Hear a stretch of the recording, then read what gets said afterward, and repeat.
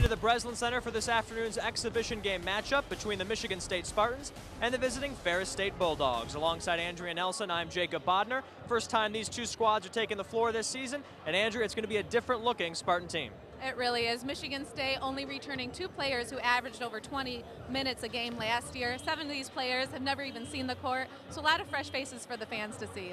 It is Ferris State, a similar story as Michigan State, a young team only returning 1 starter, and that 1 starter is our player to watch, Dante Molden.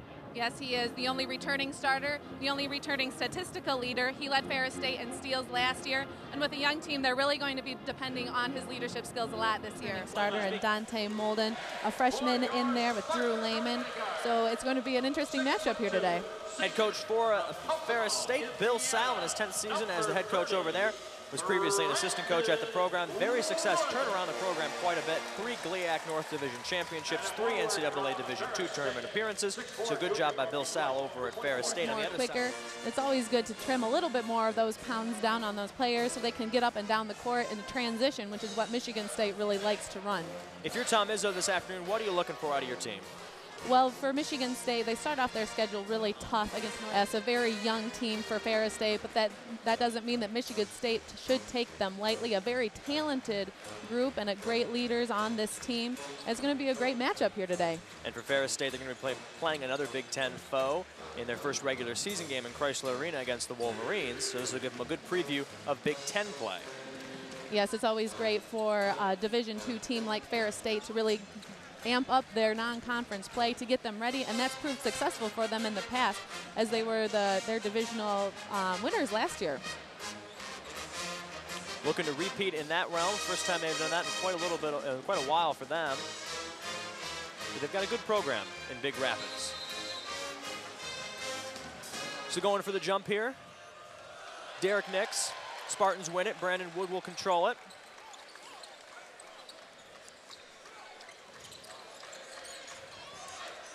Appling with it now. Goes down low to Nix. Nix battling it out, puts one up, no good. Tipped by Green, doesn't find its way through. Gives over to Dawson, and Dawson puts it in.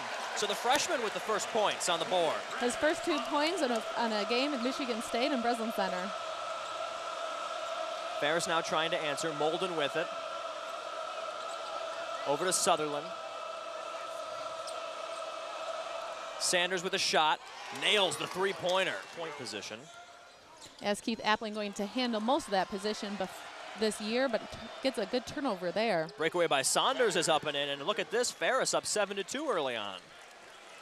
And it's really good to be able to come into the Breslin Center and really get a jump on a good Michigan State team. 2 guys on him, but still able to convert.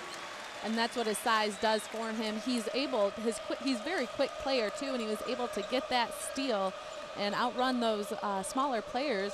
And was able to finish the layup. Lever. And a 3-point shot by Saunders is good. To keep control of it.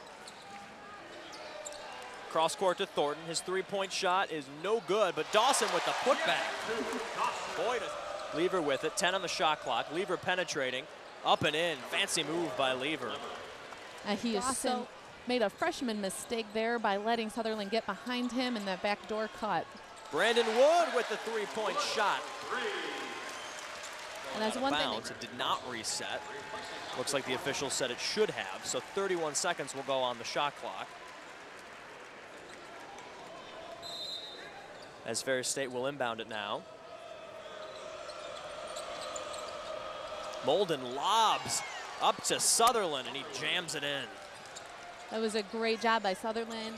36-27. Appling bringing it up.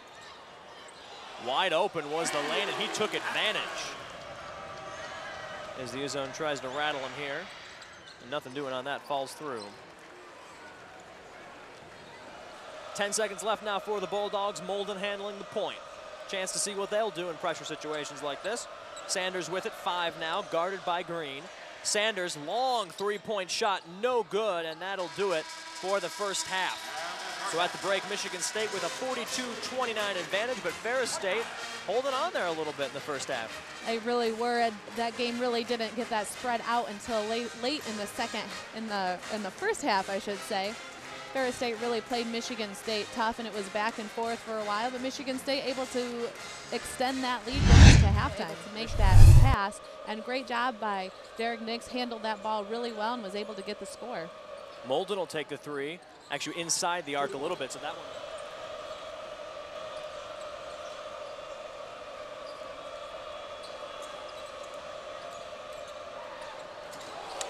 Dunk there by Sanders.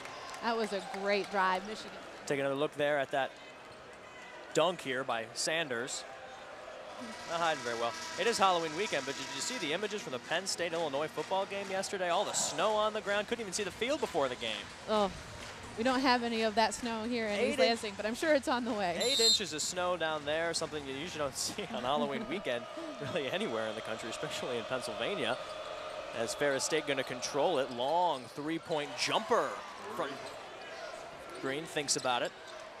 Trying to go down low to Nix. Little hesitant on the pass, so it was stolen away by Sanders. Molden down low. Spin move from Sutherland up and in. You don't always have to dunk. Sometimes it's just easier and better to just lay it back up and in. But Payne there on the dunk. When you got an open area like that, you can clean it up like that anytime. And especially the score, Michigan State on top. I tell you, I say one thing, the next thing happens. Payne with the cleanup on the dunk. Boylan at the line from Grayling, Michigan. One of the seniors on this team. First shot falls as Molden comes back into the game for Ferris. Yes, you are right. He needs to calm down a little bit. Look for a shot, and here he probably will. Let's see if he can nail this one, and he does. Just like left for Ferris now. Lever handling it. Over to Lehman. 10 seconds now. Lehman baseline jumper rattles through. 6.5 left for the Spartans. They'll obviously take this one, barring any last second shot. Well, there's one from Kearney. Doesn't fall. And that'll do it. So 85-58 the score here. Michigan State takes the exhibition game over Ferris. Saw a lot of good production from the freshmen. A lot of good production from Brandon Wood. So Izzo got to be happy in this one, but a lot of things that he can clean up before they face North Carolina.